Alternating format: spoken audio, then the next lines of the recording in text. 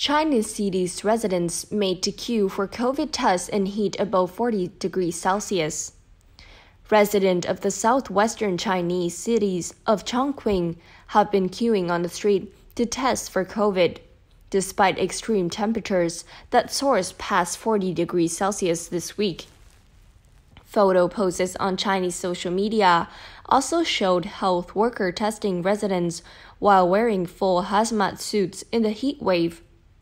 Other images show that the tests were being carried out while bus fires raged in the background, prompting description of the situation apocalyptic.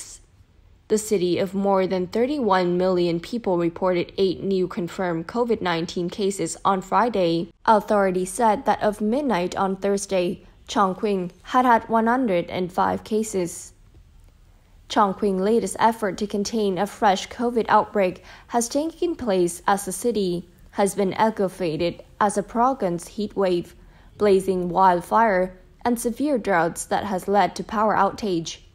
More than 70 days of extreme temperatures and low rainfall have wreaked havoc along the basins of Yangtze River, which support more than 450 million people and a third of the country's crop.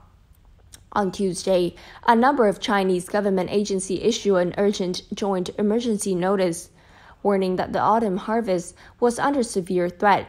The government also urged local authorities to ensure every unit of water be used carefully. Chongqing's insistence on achieving zero COVID amid the scorching heat has drawn complaints on social media. On Thursday, many residents of Chongqing reported receiving an unexpected yellow heel cold, which meant they had to be tested for COVID-19 in the hot weather. "I've been locked up at home for weeks. Every day COVID results were negative, and yesterday everyone had a pop-up window, and the whole city's people did nucleic acid test. Today, I suddenly had a yellow health code at noon," complained one user of the social media platform Weibo. A yellow health code means the user has to be tested again for COVID-19, even if they have not been to a high-risk area in the past few days. The sudden require led many to questions whether the health management system was fit for purpose. "I really think that you are messing with the code. Do you have a brain?" questioned the Weibo user, adding that this would mean he could not go out to buy food. "My nucleic acid test results have been negative every day. There's no reason for this. You give yellow codes for everyone around the area.